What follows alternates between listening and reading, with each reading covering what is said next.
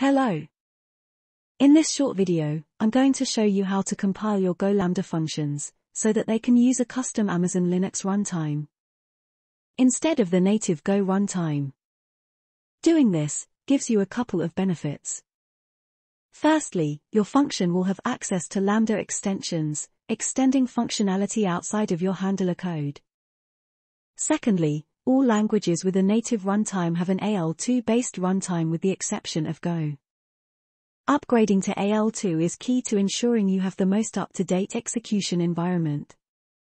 And lastly, the native runtime for Go is split into two programs that communicate via RPC calls. A custom runtime provides an advantage, as your handler code is compiled into the same binary as the runtime code. The benefit is all the RPC logic is removed and the handler code can be directly invoked.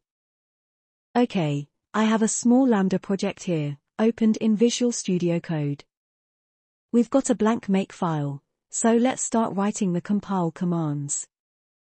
First, we'll define a compile target called AL2.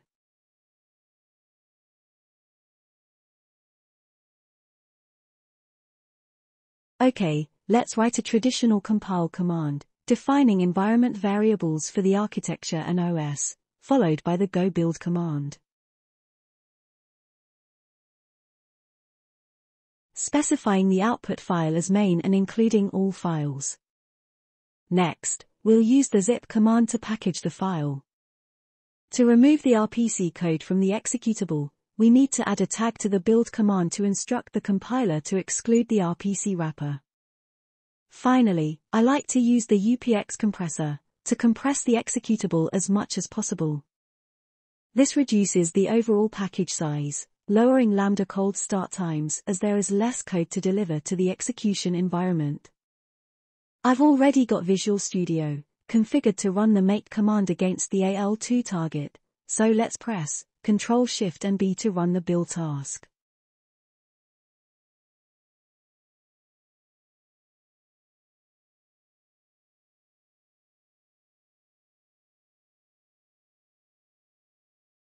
As you can see, UPX has made the executable almost 40% smaller.